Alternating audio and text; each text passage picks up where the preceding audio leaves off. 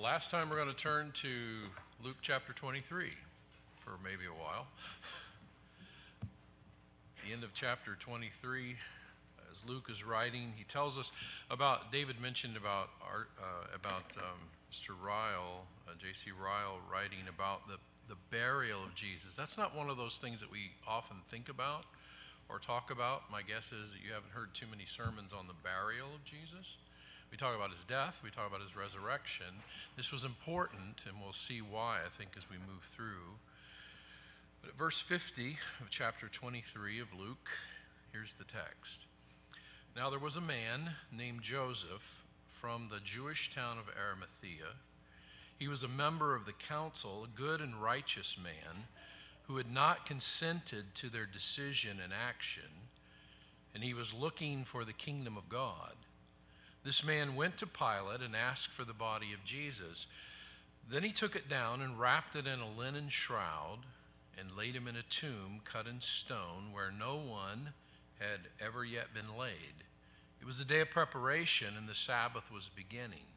The women who had come with him from Galilee followed and saw the tomb and how his body was laid.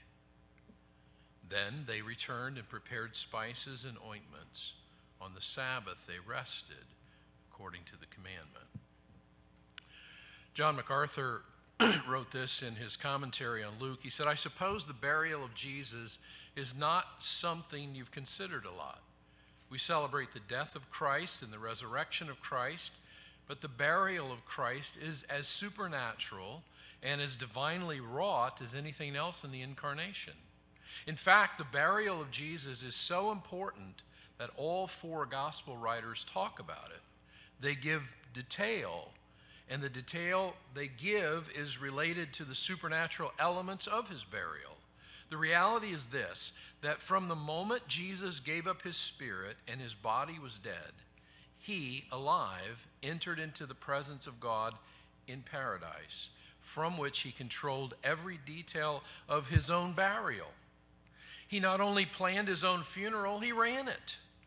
The divine, pre-planned, prophesied, and powerfully executed features of the burial of the body of Jesus provide for us some very strong evidence for some very important realities, like the divine purpose of history, like the sovereignty of God in all things, like the authenticity of Scripture, and the veracity of the claims of Christ. His burial brings evidence, proof of all these realities. Paul, as he was expressing the foundation of the gospel in 1 Corinthians chapter 15, had much to say about the burial of Jesus. He used it actually as a physical proof of Jesus' death. Just listen to this passage, 1 Corinthians 15. For I delivered to you as of first importance what I also received, that Christ died for our sins in accordance with the Scriptures, that he was buried, that he was raised on the third day in accordance with the Scriptures, and that he appeared to Cephas, then to the 12. Then he appeared to more than 500 brothers at one time, most of whom are still alive, though some have fallen asleep. The Old Testament spoke of Jesus' death, and because he died, he was buried. The Old Testament Scriptures also prophesied his resurrection, and Jesus' post-resurrection appearances demonstrated the proof of his resurrection. That's why Paul would say that Christ died for our sins according to the Scriptures. That's what the Scriptures teach. How do we know he died? He was buried. And then he rose from the dead according to the Scriptures. That's what the Scriptures teach. And he's talking about the Old Testament Scriptures. How do we know that? Because he appeared to all these different people during that period of time, 40 days from the time he rose until the time he ascended into heaven. So the Scriptures make much of the burial of Jesus. Luke provides some interesting insights into Jesus' burial prior to his resurrection, telling us about the man who was responsible for burying Jesus. He tells us something about the motives that were involved in doing that, and the acts of kindness and so forth. And then he shares with us something of the ministry that this accomplished for the glory of God and ultimately for our good. So let's start with the man, Joseph of Arimathea. Where else do we see that name in the Scriptures? Answer, we don't. He suddenly appears here, and that's the first we hear of him, and we don't hear about him any other time. Joseph of Arimathea, again, unknown to the readers of the New Testament. Even the location of the Judean town of Arimathea is uncertain. Maybe the town Ramah, about 30 kilometers northwest of Jerusalem, might be the place, but we're not even sure. He was one of those people that God put in place that we would have never expected. Luke offers no explanation why Joseph took that responsibility. And by the way, think about this. I often wonder, what were the disciples thinking when Jesus made those proclamations, when he said, I'm going to go to Jerusalem, I'm going to be mistreated, I'm going to die, then on the third day I'm going to rise from the dead, and they listened to all that, they heard all that, but for some reason it didn't process. Now think about that. If they knew, literally, and they should have, that Jesus was going to rise from the dead, what do you think they would have been doing in terms of planning what to do in relation to Jesus' death and his burial and so forth? Here's Jesus on the cross, dead. Nobody's there to take care of him. There's some women who are watching from a distance, but no one has made any plans to take care of his body. And now we have this person, Joseph of Arimathea, that nobody's ever heard of, who comes and takes care of Jesus' body. I find that interesting. Joseph was a member of the council. When the Bible talks about the council, it's talking about the Sanhedrin. That was a council of 70 plus a couple of other priests that were involved in making the decisions. They loom large in this, in what happened to Jesus. The council was the one who was pressing for the crucifixion. So they were demanding, and they were key again in orchestrating the death of Christ. The members of the council were the ones who relentlessly were pressing Pilate to put Jesus to death, presumably when they voted, because they voted unanimously. Joseph of Arimathea, who was part of the council, obviously wasn't there when they voted. Let's talk about his character and his conviction a little bit. He was called a good and righteous man. He was called by Mark a respected man. Those qualities were all attributed to him. He didn't consent to what the others of the council had decided. Both Matthew and John call him a disciple of Jesus, and John added that he was a secret disciple. The quote is, but secretly for fear of the Jews. So until he went to Pilate to procure Jesus' body, he had managed to keep his allegiance to Jesus secret. Wasn't secret anymore. Also, Luke tells us here that Joseph was looking for the kingdom of God. What do you suppose that means? I suppose we could even translate that. He was waiting for the reign of God. So he's looking for the kingdom of God. He's waiting for the reign of God. And he sees in Jesus the truth about the king who is coming. He sees in Jesus the one who is the Messiah who is to come. And so he comes out of the shadows of being this secret disciple of Jesus, and he comes and he requests the body of Jesus in order to bury Jesus' body. He was very brave. He gathered up courage, according to Mark. So he asked Pilate permission to release to him Jesus' body. Some of the Sanhedrin may have been there because there was some argument going on in relation to what was going to happen. It's interesting. The Sanhedrin probably did not want Jesus to remain on the cross when the Sabbath began. The reason for that was in Deuteronomy chapter 21. Moses wrote in the law, if a man has committed a crime punishable by death, and he is put to death, and you hang him on a tree, his body shall not remain all night on the tree, but you shall bury him the same day, for a hanged man is cursed by God. You shall not defile your land that the Lord your God is giving you for an inheritance.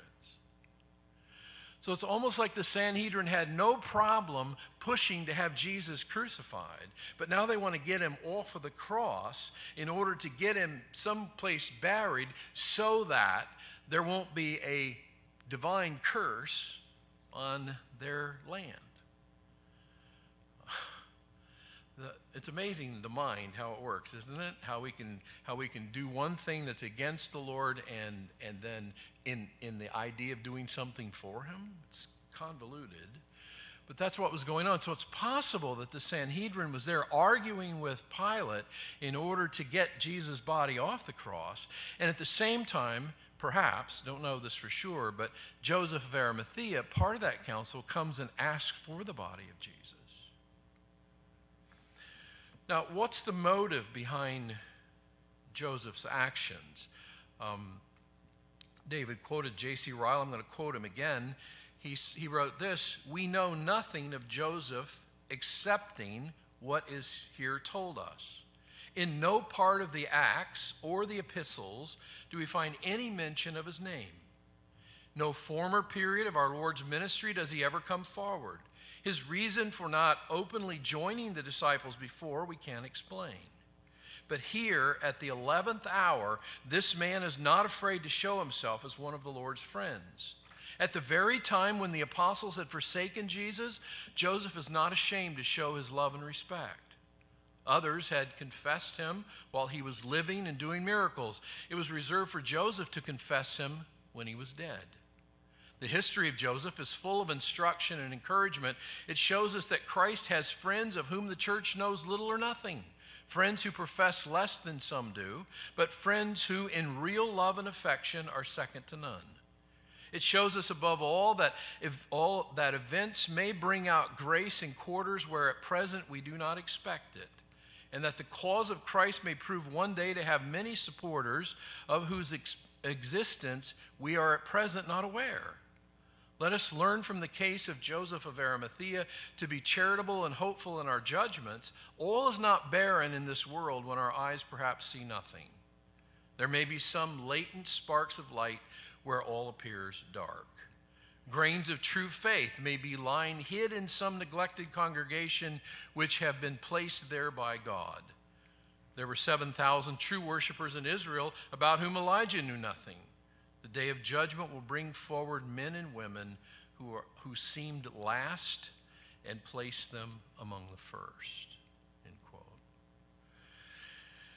I think Joseph was probably horrified and devastated by what the council members had done to Jesus. I mean, think of him. He's trying to keep it a secret. He's a disciple of Jesus. He's on this council, and they make this proclamation to have Jesus put to death.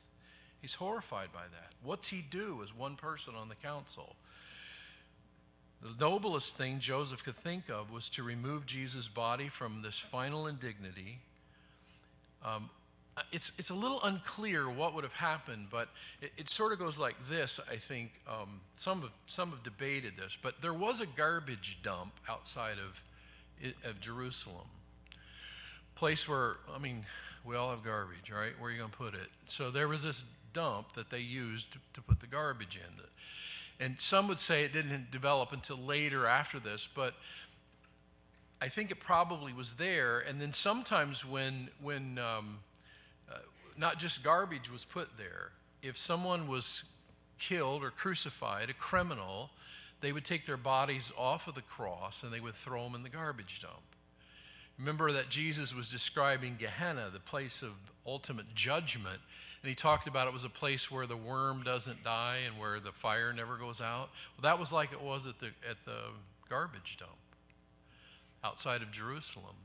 And it could well have been that these people who were hung on crosses as criminals were taken down and thrown there, and their bodies were burned. Or, this is even more disgusting perhaps, but sometimes they remained on the cross, and after they died, then the birds would come and pick them apart.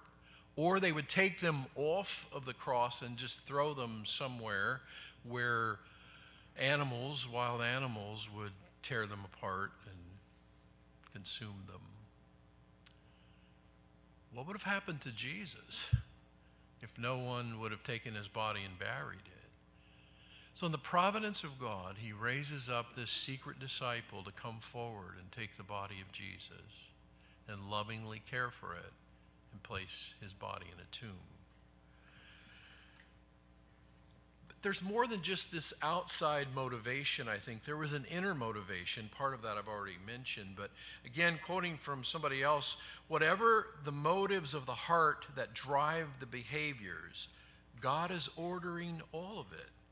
Not in a fatalistic way, but in a massive expression of wisdom and power by which the free choices of these people are woven together in perfect tapestry for God to effect his purpose of displaying that he commands history, he is sovereign, the scripture is true, and Christ is in fact God. So I'm surprised and interested and fascinated by this man, Joseph of Arimathea, who comes out of the woodwork, who claims the body of Jesus and cares for him. In Isaiah chapter 53, verse 9, the prophet Isaiah, 700 years before Jesus was on the earth, said, they made his grave with the wicked. Again, more than likely, without this intervention, Jesus would have been destroyed in some way, his body, his physical body. But Isaiah also continued, not only does he say they made his grave with the wicked, but also, and with a rich man in his death. Man's plans for Jesus to be buried with the wicked, but God planned for Jesus to be buried with the rich. Joseph of Arimathea was acting freely, no doubt, motivated by his love for Jesus. He was in a hurry, maybe not so much because he didn't want to violate the Sabbath, but possibly he could have already violated the Sabbath for a couple of reasons. One, he had gone to Pilate. Pilate was a Gentile. No Jew would go into the presence of a Gentile. If you remember when they were calling for Jesus' death, they called Pilate out basically to come and talk to them. They didn't go to him because that would defile them. Well, here Joseph goes into the presence of Pilate to ask him for the body, and then he's handling a corpse in order to prepare Jesus' body for burial. So I'm not sure if that was all of a great concern. But again, providentially, God is working. Do you remember in Matthew chapter 12 when Jesus was talking about his death and his resurrection? He used an Old Testament illustration. Do you remember what that was? As Jonah was in the belly of the fish 3 days and 3 nights, so the Son of Man will be in the heart of the earth. So that prophecy is interesting because it was referencing the time that Jesus would be buried.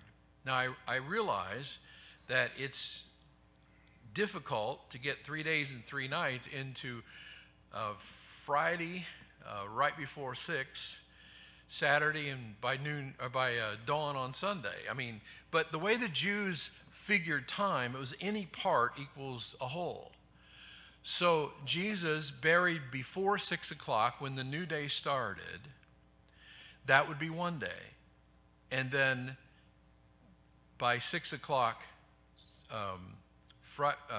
6 o'clock Saturday or the next day, and then after that, I'm getting all mixed up. But before 6 o'clock is one day. After 6 o'clock on Friday is the second day. After 6 o'clock on Saturday is the third day. So Jesus was buried for 3 days. So that was the prophecy. Now think about this. If Joseph had waited for a while and it went past that 6 o'clock time, then you run into a prophetic conundrum, okay? You got a problem. I doubt that Joseph really knew that. I doubt that he understood that. Not sure why he hurried so much, but in the providence of God, he did. Now think about that. Jesus died what time? 3 o'clock. Friday afternoon. Before 6, he had to be in the tomb. Think of all the things that Joseph had to do in order to make that happen. It's quite amazing. Let's look at his ministry. The first thing he does is he procures the body from Pilate, one who had been condemned to death, again, had no right to a burial. And we already talked about what would happen to those criminals. Joseph, by going, would no longer be a secret disciple. He'd make himself known that he was a disciple of Jesus and wanting the body. And then he had to prepare the body for burial. To prepare the body, he first had to get the body off the cross. He had to transport the body somewhere to the tomb or near the tomb. He probably had help. Remember, Joseph was a rich man. He may have had other servants that helped him. The Bible doesn't tell us. But he also had somebody the Bible does tell us about. In John's gospel, he tells us about Nicodemus. Remember that guy? He came to Jesus by night in John chapter 3. Nicodemus became a secret disciple of Jesus. So you have two secret disciples of Jesus coming together, identifying themselves as followers of Jesus, and they're the ones who are taking care of the body. Joseph got the body. Nicodemus brought the spices. We're told that he brought something like 75 pounds worth of spices. Remember that they didn't embalm, so the bodies would decay very quickly, normally. And so the bodies would be wrapped. And so first they would probably be washed, and then after they were washed, then they would be wrapped, and then the spices would be applied. And after that, and probably, I've often wondered about this. You've heard of stories about the Shroud of Turin and other kinds of things like that. And by the way, I think that's a hoax. But the way that they wrap the body would be they would take strips of cloth and they would wrap the body that way and put spices in between and wrap the body. And then possibly they put a shroud over the body after that. And then Jesus' body would then be placed in a tomb. We're told, Luke tells us, that they laid him in a tomb cut in stone where no one had ever yet been laid. That's interesting. This was the tomb that belonged to Joseph. It was a tomb that was new and never been used. A lot of tombs were used many times. A body that died would be placed on a shelf in the tomb, and then after the decay process happened, the bones would be collected and put in a box, and then it could be used for somebody else. Many times there were multiple people who had been buried in a tomb. Not this tomb. This was a new tomb, and this probably was the only time this tomb had a body in it. The Greek text is interesting. You know, sometimes in English we talk about don't use a double negative. Probably remember that from English class. Maybe you don't know what it means, but you remember the phrase. Well, in Greek, this is a triple negative. The idea of that no one ever had used this tomb. Then there's the ministry of the women. Now, this is an interesting one. If you were here the last couple of years on Easter Sunday, Resurrection Sunday morning, you know that I was kind of hard on the women about this because I often was scratching my head. They were there when Joseph was preparing the body. They were watching. Luke makes the case that they saw the tomb and they also saw how the body was laid. And then they did what? They went home in order to prepare spices. So they were eyewitnesses to the account of Jesus' crucifixion and his burial and all of that. But let's think about that a little bit. These women had been following Jesus throughout his ministry, and they had come to the cross where he was crucified. They likely watched when Joseph took the body from the cross. They followed him as he took Jesus' body to prepare it for burial. And all of this commendable. There's no evidence in the gospel accounts that they helped in any way to prepare Jesus' body, but they're watching what's done to him. What was important here was that they knew where the tomb was. Later, after Jesus rose from the dead, you know, one of the big arguments that says that Jesus wasn't really resurrected, they say, well, the women went to the wrong tomb. They went to an empty tomb somewhere else, and actually Jesus was still in the tomb where he was buried. These women knew exactly where the tomb was. They watched as he was buried. So that was a faulty argument. Not only did they pay close attention to that, the charge, Luke makes it clear that these women were present when Jesus was buried, but they didn't go to the tomb until later on Sunday morning. Again, they had watched as all this was going on. But here's my question. Why did they go home and assemble spices? What had happened to Jesus? He was already prepared, and he was put in the tomb, and the stone was rolled in front of the tomb. Why did they go home to prepare spices? Now, there are a lot of reasons why that might be possible. Maybe they thought that Joseph had just had too much to do in too short a time, and it wasn't completely done. That's one of them. I made a statement last Easter basically saying that I'm pretty sure that they felt like that whatever Joseph and Nicodemus had done, they didn't do it right, and they were going to redo it. Now, if I am wrong, I will have to apologize to those women, but I'm guessing that that had something to do with it. Now, when they go back to their home, again, remember the time frame. We're really close here. And so how are they going to prepare these spices before Sabbath begins at 6 o'clock? Now, there were some ideas.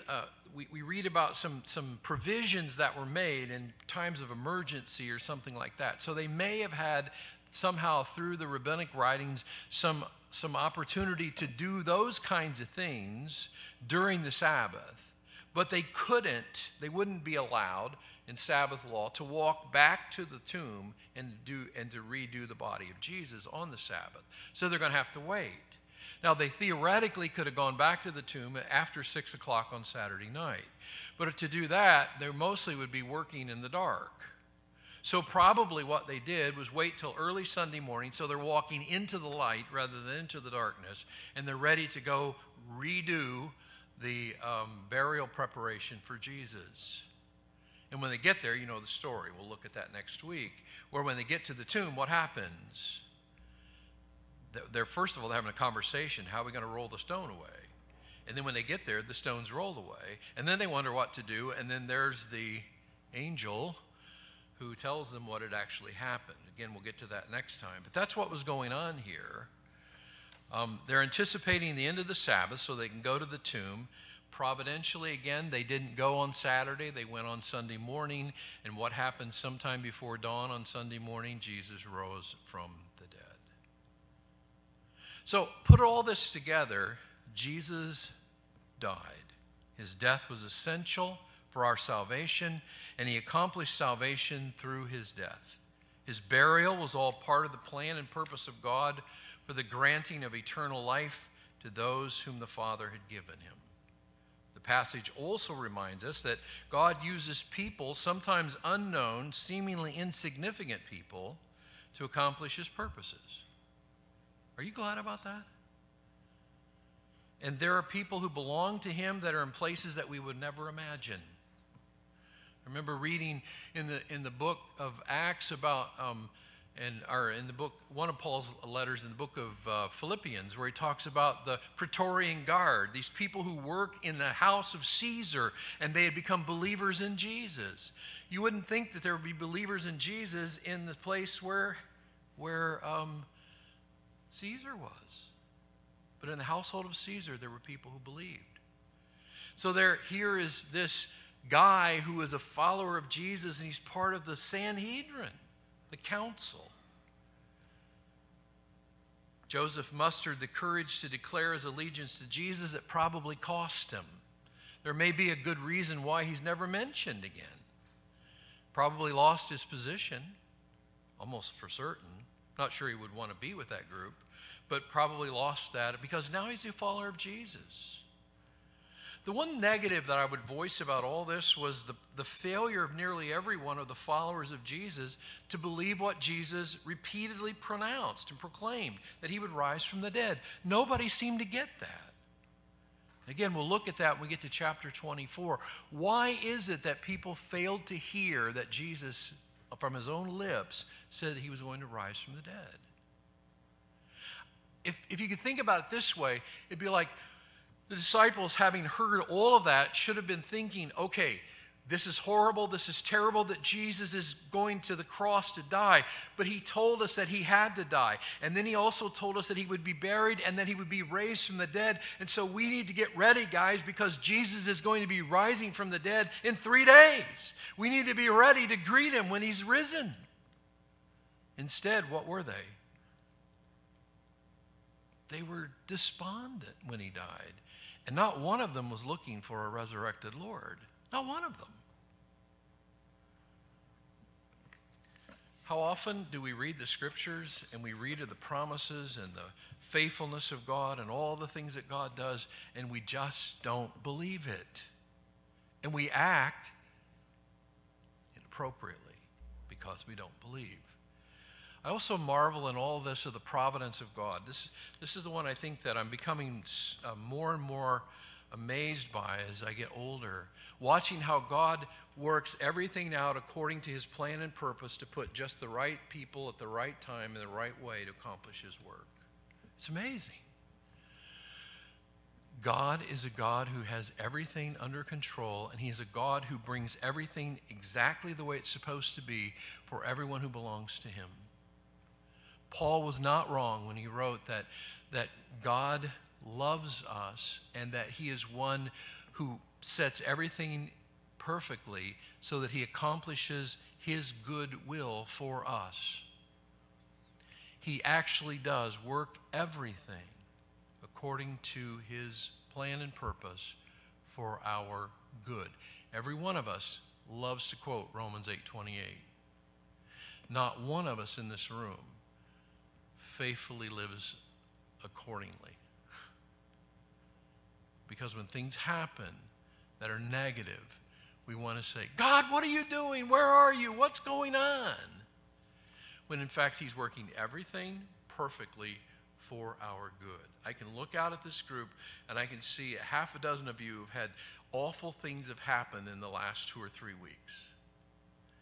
And it led to all kinds of issues and problems and challenges. And you could say, oh, why is this happening? Why did this?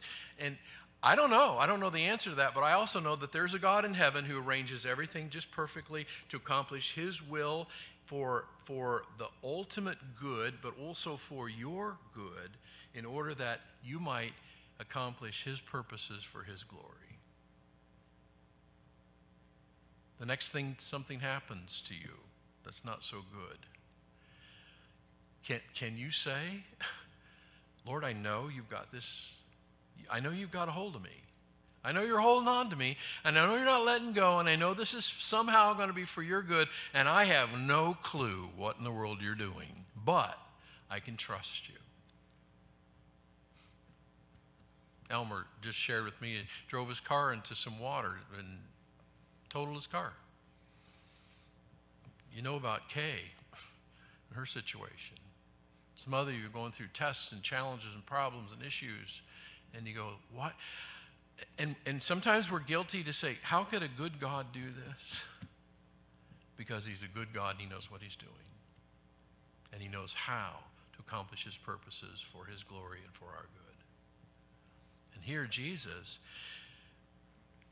dies, and it's a guy we never heard of before who comes and takes him and buries him and prepares him in just the right way. And then when Jesus is raised from the dead, even those burial clothes are going to give testimony to the risen Lord Jesus.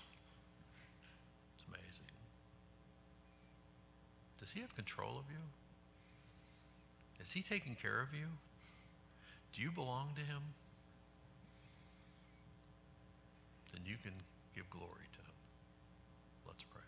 Father, thank you for letting us see a little bit of this in the Bible, a little bit of your providential work, a little bit of care that came from an unknown person, a little bit about how you orchestrate people for your glory,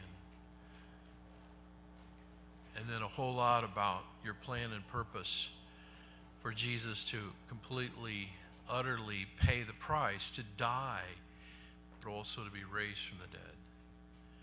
Thank you for this picture by all the gospel writers of the burial of Jesus and how important that was to show that he died for us. May we never get over the price that was paid for our salvation, but may we also never get over the wonder and glory that this dead Savior did rise from the dead and is alive forevermore. And so you can receive our praise and glory today, for you are the one who has bought us. We belong to you. Thank you for holding on to us. Thank you for taking care of us. Thank you for providing for us. And thank you that you will never stop, but you will usher us all the way into your presence. We thank you in